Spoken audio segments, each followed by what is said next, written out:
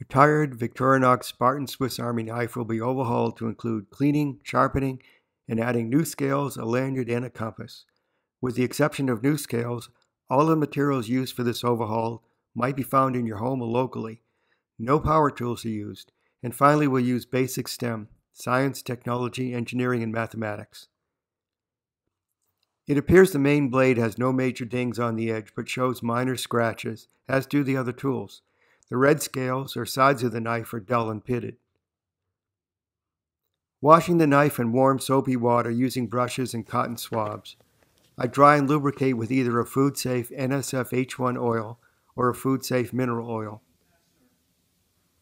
The main blade and other tools show minor scratches. I hold the blade against a flat surface to minimize injury and not damage the blade, starting with a 1200 grit wet-dry sandpaper to remove these scratches.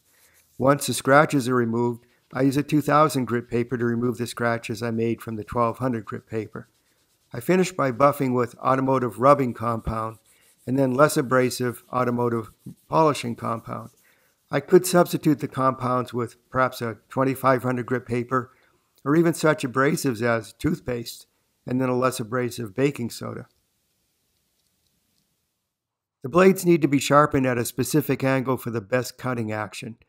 Victorinox, like many other manufacturers, recommends the blades be held at about 15 to 20 degrees to the surface of the abrasive. So how do we hold the blade at about 15 degrees from the grinding surface?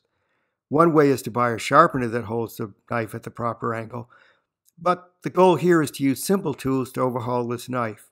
The abrasives will therefore be sandpaper and some sort of simple tool that sets a 15-degree sharpening angle. Using some machine shop math, I can determine the height E from the grinding surface.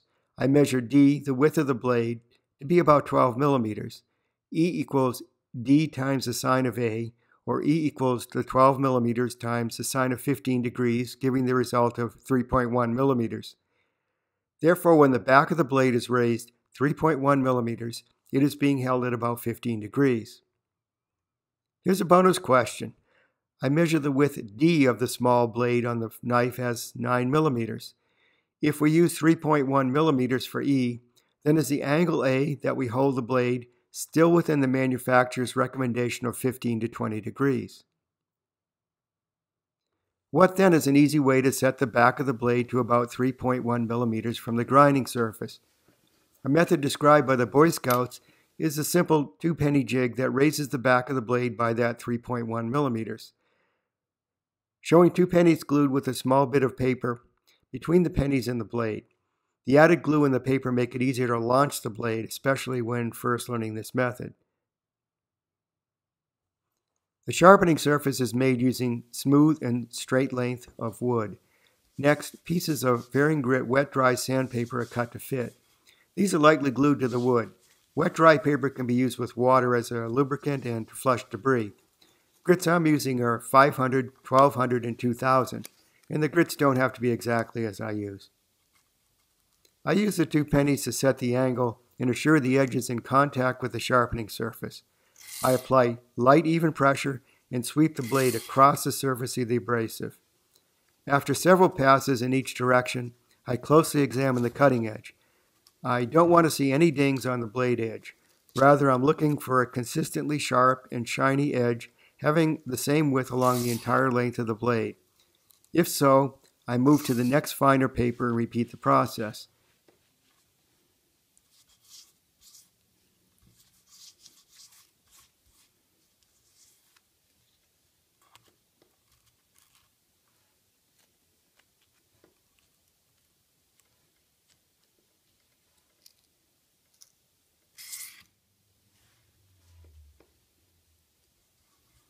And of course, it is always pleasant to do the slice the paper test at the end of the sharpening. The blade should slice the paper easily and consistently along the full length of the blade without any tearing. Although the scales have taken a nice polish, there are still a few deeper dings that can't be removed. It's a good reminder that we get dinged and scarred as we go through life, but can still keep a sharp edge. I will, however, upgrade to a Spartan Plus for the person receiving this knife, the plus being the addition of a pen that is held in a knife scale.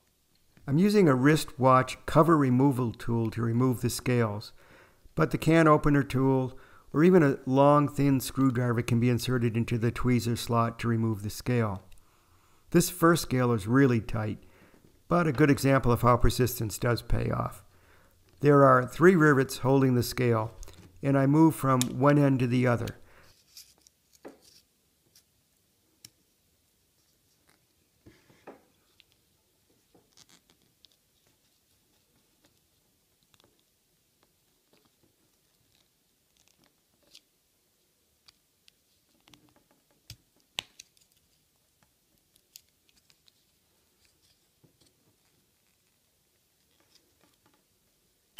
I give the knife a good washing and drying, making sure that all the plastic has been removed from the rivet studs extending from the case.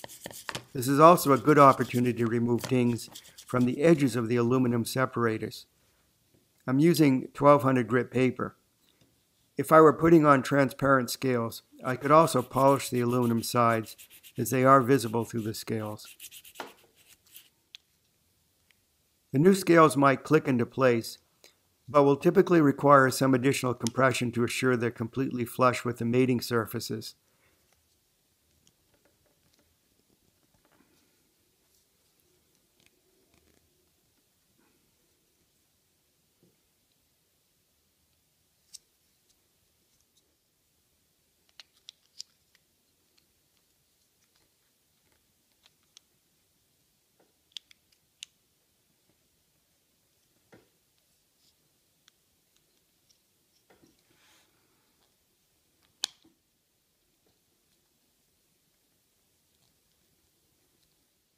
I'm using a vise with felt padding to apply even but not excessive pressure across the scales. Now, if you don't have a similar vise, then padded C-clamps or pliers can be used, making sure you place these over each rivet. New tools should fit snugly.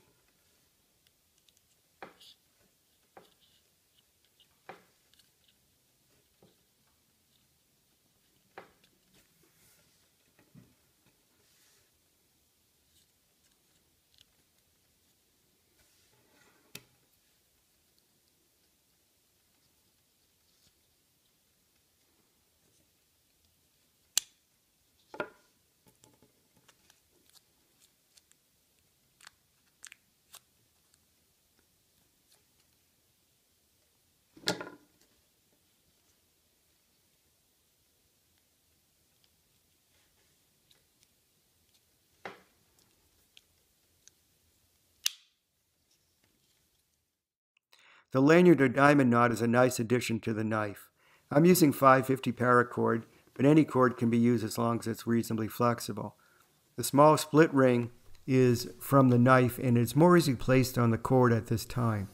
The cord is looped around 2 fingers. With the rightmost paracord leg, make a loop exactly as it appears, placing the loop above the other paracord leg.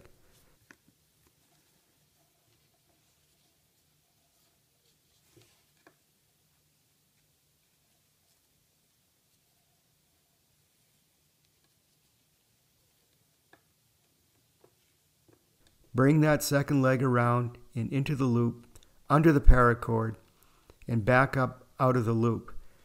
This creates a rather elegant looking figure 8. Pay special attention to the diamond created in the middle of the figure 8.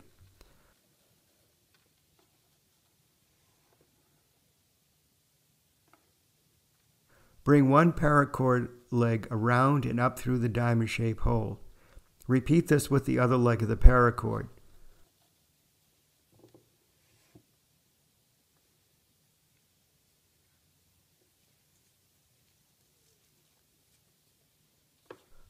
Pull the 2 legs of the paracord and the knot begins to form.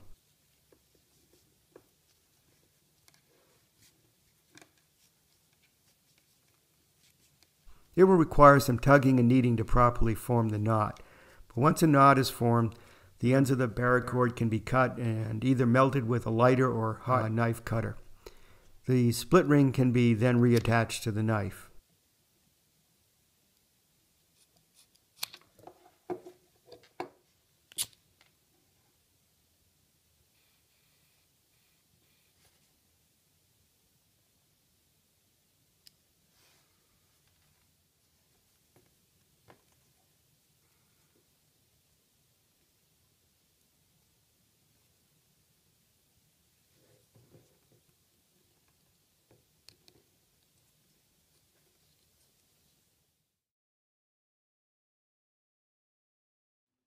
How about making a compass?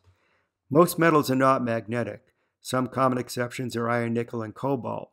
The straight pin containing iron has atoms in random alignment to one another, causing their magnetic fields to cancel each other out.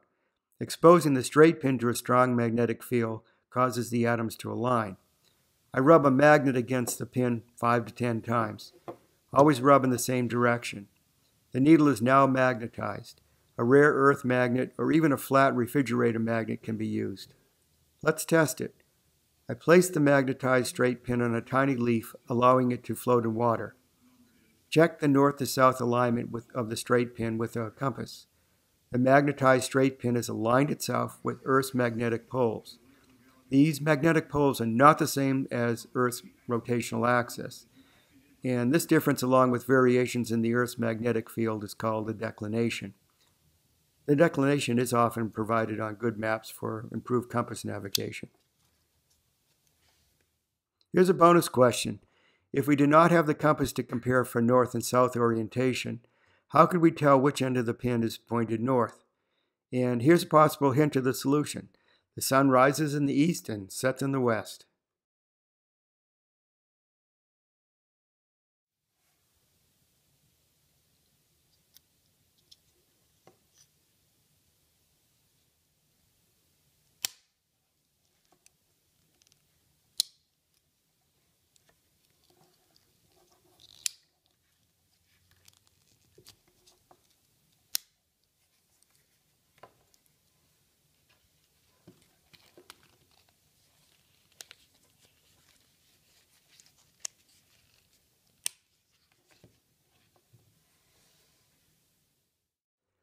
The last part of the science in the STEM deals with resilience.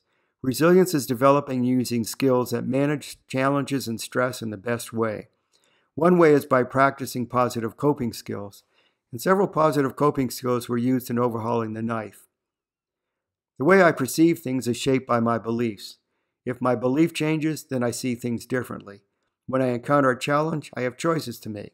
Sometimes a challenge can be made more manageable. Other times, I change a belief to develop a better attitude dealing with the challenge. Here my challenge was to overhaul a worn knife, and I made the challenge more workable by setting a manageable goal. That is, the knife is overhauled using common, simple tools. Persistence encourages me to make change and build belief that I can reach my goal. Creating a reachable goal is one way to build the belief a challenge can be met. The steps describe the actions that are needed to reach the goal. I create as many steps as needed so that I can see I'm making progress. If I see progress, then I'm likely to persist. Bonus question. If you were to spend the night in the woods using only your overhauled knife, who would you want to have with you and why? We will define social support system as two or more people who can work together to solve a challenge. And we call it a system because each person has a role to play to help solve the challenge. So what skills or qualities would those in your support system have in order to turn that challenge into an enjoyable experience? That's the power of a social support system. Look in the description for more information to include how best to adapt and use your knife. Ciao.